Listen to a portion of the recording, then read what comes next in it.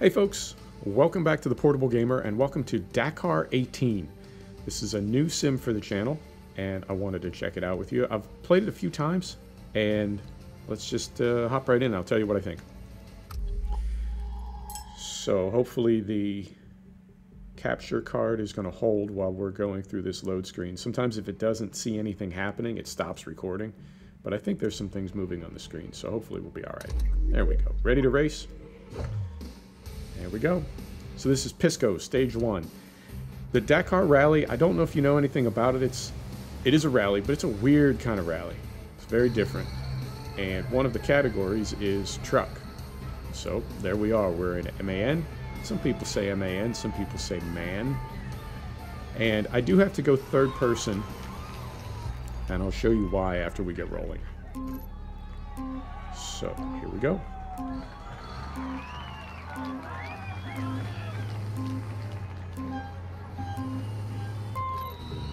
There we go.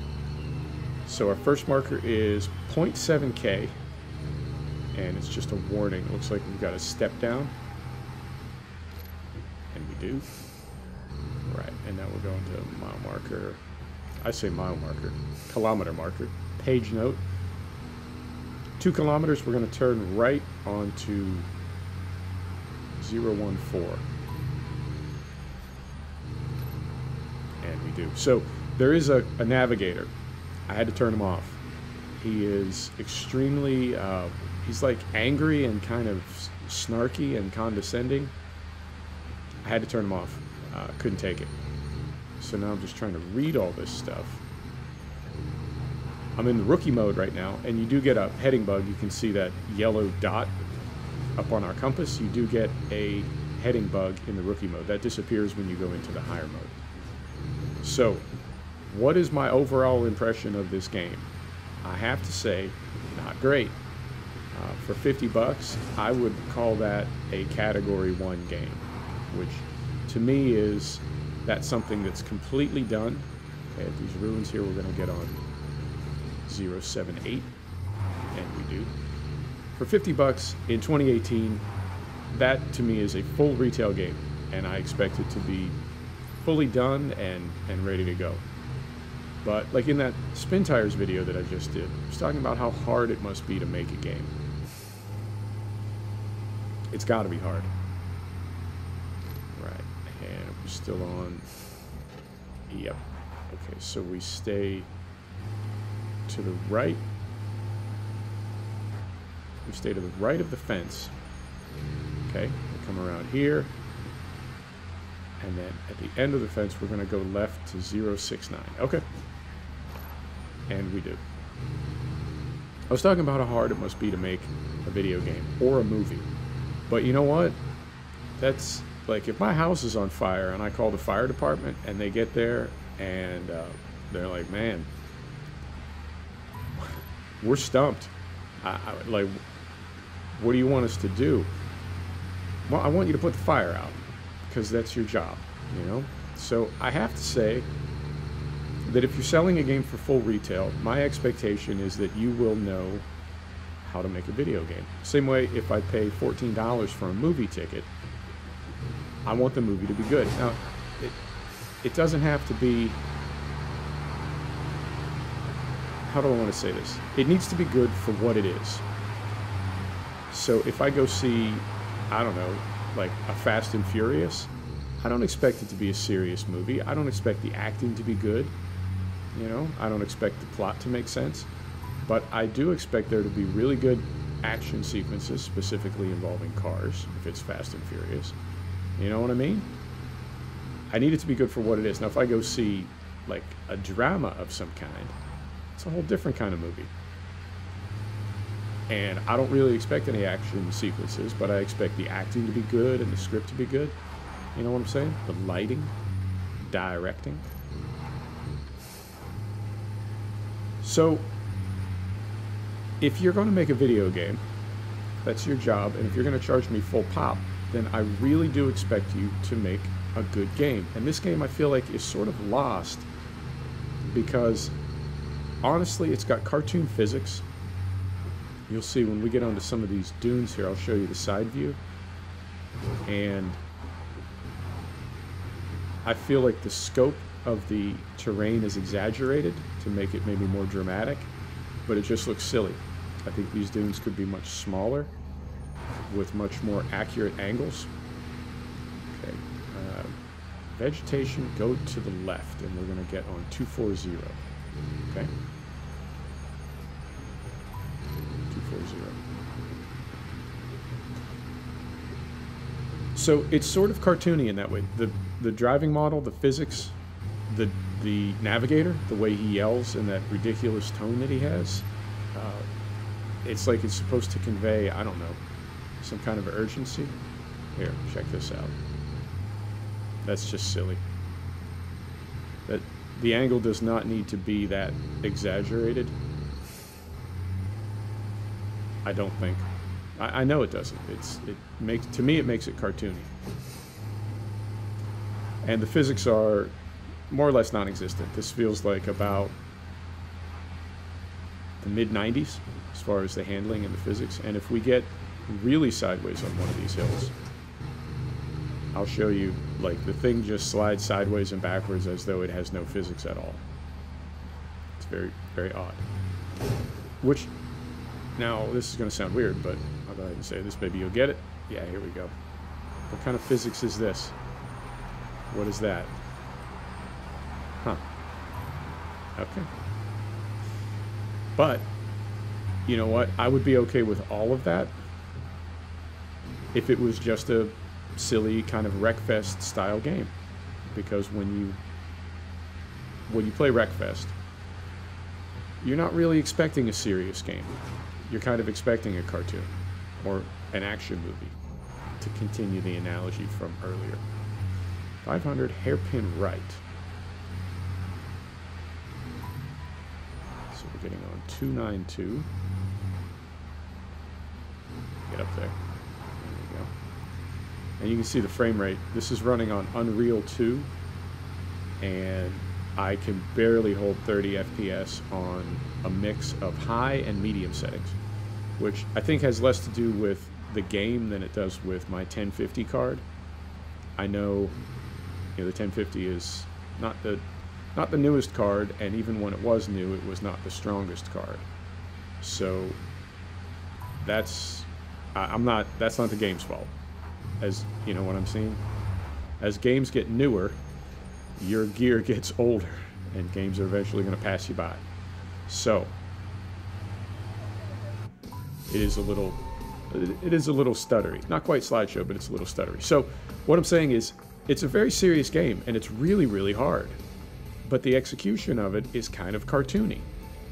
And I have to say that makes me wonder, what kind of game is this? It's a serious game, but I don't feel it's executed very well. Or it's a silly game that's just way too hard. So it's sort of right in the middle. I don't know how I feel about it. So we're in 4th right now. This is they call it the bivouac. Here we go. So we'll complete this. And this takes you to your repair menu, among other things. So when you go in here, then the only option you have is to repair everything. That was a short stage. So we'll just repair everything, and there isn't a lot to repair. We'll hop into the next stage. And this is the other thing. I won't do the full stage. But the other thing that's weird about this is the stages are between like 45 minutes and about an hour and 10 minutes. And that to me is a little too long. You can pause out of it and come back right where you left off. But to me, that's still a little too long. I think they should have maybe trimmed that down. So we'll get rolling again here. And in particular, I have to say, as far as specific things about the stages being too long, is they are a little, I have to say, repetitious maybe. I mean, I get that it's a rally game, and it's meant to depict a rally with a lot of long, very challenging stages. They go like 500 kilometers a day, I think. 500 straight ahead main track. Okay. Yeah, I think some stages they go like 500 kilometers. So that's a long day, and if we're meant to get a feeling for that, then the stages will be long and challenging. There are these little sand traps too that you got to kind of skirt around. I try to stay on the track. and that seems to help, but you can get bogged down in some of this deep sand. There is a low gear, but I feel like there's really no way to creep. I just want to be creeping. And get out of there. Get out of there. Come on. And we're out. Right. So I chose trucks, which I think are a little slower compared to cars and motorcycles and that sort of thing. So maybe the stages are taking longer for me. I don't know, but it is fun. I have to say, it is a fun game to play. I just don't understand really what it's about. You know, I feel like I'm missing something. And I'm going to keep playing it and try to make it make sense. But as it stands right now, it's a fun game, but I don't know that it's done, I guess. That could be me. Maybe I'm just seeing it wrong. But I don't know. Now, the other thing I mentioned earlier, I was going to go third person, and this is why. When we go in cab, this is our view. Now, I assume that this is meant to just be like the challenging part of driving a truck. Turn these wipers off. Right? The trucks are harder to drive. But it's nigh impossible. Now, I'm guessing this is a little bit easier when you're in a car or on a motorcycle. But, oh, in the truck, the visibility is extremely challenging. Right, so we're going to 14.56, and then we're going to go off track on heading 136. Yeah, and this is more or less it. You'll just do this for an hour. And, you know, I don't know where I'm at with that. And I love simulation games, and I like long play, realistic games that are kind of slow, but this is something else, man. To the Small Dune Valley, cap 60. Okay. So we go here, and then we try to get on 60. Yeah. That's rough for an hour. Helicopter view, always nice. Right back here. Damage is definitely a thing in this, and in fact, I'll show you how easy it is to damage the truck and how unexpectedly it can happen. And again, trucks. I mean, cars and motorcycles, I'm sure, are completely different, but I've just been spending a lot of time in the truck. So when you get that sort of horizon view, like you know there's nothing on the other side, and if you fly off one of those too fast, it'll just wreck you. Oh! Hey, buddy. Where'd you come from? So, looks like we're going to go to 117. Okay. So let me go off one of these real fast, and then we'll call it, because we've been going about 15 minutes and not a whole lot going on. So 25.52. We're gonna get in this. Hey, buddy, we're gonna get in here. No, we're going on the other side. Okay. So yeah, we're at about 35 FPS right now, and that's with some of the settings turned down. I mean, I didn't quite potato it, but I think my car just can't render an Unreal 2 game that fast. So let me find a good dune to go off of.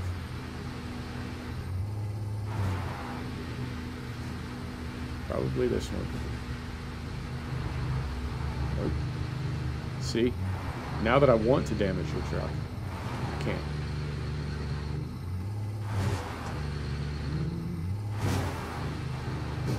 There we go.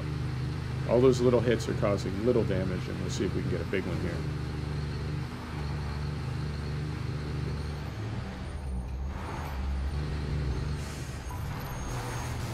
This one. All right. So yeah, it is fun. I've got probably 6 or 7 hours into it so far. It is fun. I just don't. I feel like I don't understand it. I feel like I'm doing something wrong because it's not. It just feels like it's not as much fun as it should be. forward to the dunes. Okay, so 36.90. Still straight. Okay.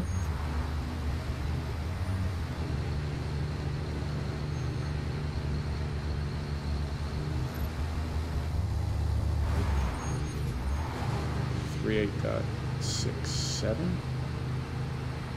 Turn to 174.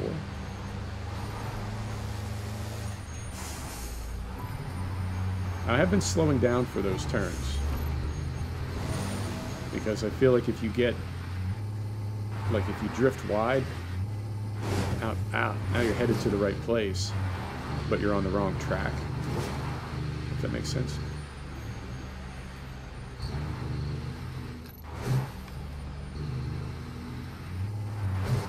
So it's not just heading to a point on the compass, you need to be headed to it on the right, from the right direction, I guess is a good way to say it. So I feel like if you take some of those turns too wide, you end up over from where you're supposed to be. You're pointed at the right thing, but you're on the, yeah. I think I'm making sense. I might not be. So all these hits that we're taking right now, those are damaging the truck. And I'm trying to do it. I'm looking for a big one, but all those little ones add up. So you do need to sort of pedal it across some of the undulations. We're going to 50.82. Okay. Yeah, you do need to be real careful with the truck because these, I mean, you can see how long the stage is over on the left side of the screen. That progress bar. This will go on for an hour, so you do need to baby the truck a little bit. Now you can. There we go. It's a big floater. I'm gonna go to 138. Oh, we're at a checkpoint. Okay. Yeah, there's these two. Little checkpointy. Beautiful. I thought these were ruins for some reason. I was not looking in the right direction. I was focused on the compass and not hitting rocks and totally missed that we were getting to a checkpoint. Right, so where do we go from here? Follow the track. Okay, so we're on 125 to 55.82 and then we'll turn to 188.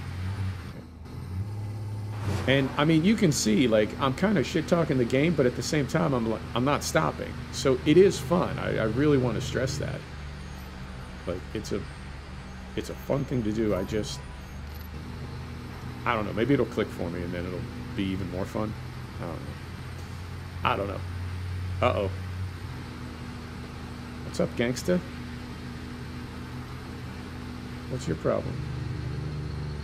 Right. There's a good one. Oh. So if you do that over and over, eventually the truck will break down. And since, you know what, I'll do it right now. Since I'm not going to finish this stage, check this out. You can do a couple things. You do have a repair menu. And there we go. You do have a repair menu. You can fix things. And I assume that 5 minutes means time that we're stopped. The other thing you can do is you can straight up get out the truck. What? You can take your lid off. Is that right? You got a shovel, which I think you can get anywhere. Where's my shovel at? No, no, no. Don't stop waving, fool. Where's my shovel at? Oh yeah, there it is. It was in my pocket. So then you can do some shoveling. No, no. There you go. Shovel, my man, shovel. Well, there's a way to do it. Anyway, there's also a hook. You can tow other vehicles. I don't know why you'd want to do that. I guess it's very sportsmanlike, and maybe so somebody doesn't die. But I don't know if I'd be hooking people. Come on, we're leaving. Get in the whip, son. There we go. So yeah, it's that's what I mean when I say it seems like a serious game, but then at the same time, it seems kind of cartoony. So I don't know who their audience is. I don't know if they know who their audience is. But so it goes, right? Let me see if I can get one big air and really damage the truck, and then we'll call it.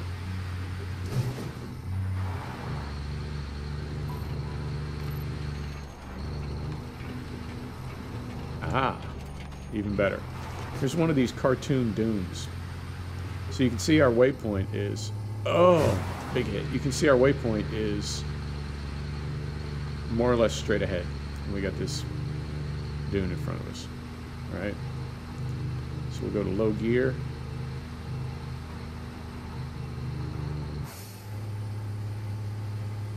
And at some point, yeah, it'll just start sliding sideways. So it's like, it's not really physics. I don't know what it is. It's just, it just feels like a 20-year-old video game's idea of racing. I don't know. I just want one big hit, man. Maybe up out of here. There we go. Oh, yeah. Oh, Jesus. Oh, yeah. So do that a couple times, and you will break things, and you'll need to stop and spend, I wouldn't say significant amounts of time, but the truck will break. Like, it will not run until you fix it, and you lose time when you do, so you gotta baby it.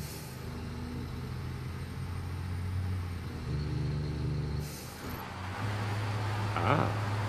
There's also these little, I don't know what they are. It's not quicksand, it's like just deep sand, I guess. But it does, it's not just out in the flat desert. You will come across it in the, oh dear. I believe I can fly. Oh. And this right here, that to me is not, the truck would be rolling, it wouldn't be sliding down a hill that steep. So anyway, there you have it, folks. This is Dakar 18. It's available from the Steam store. Check it out. You know, my opinion, just my opinion, could be the favorite game of yours that you've ever played. But for me, I'm going to need to keep playing it and figure out how I feel about it. There you go. Thanks for stopping back to check out the channel. We'll see you next time. Take care.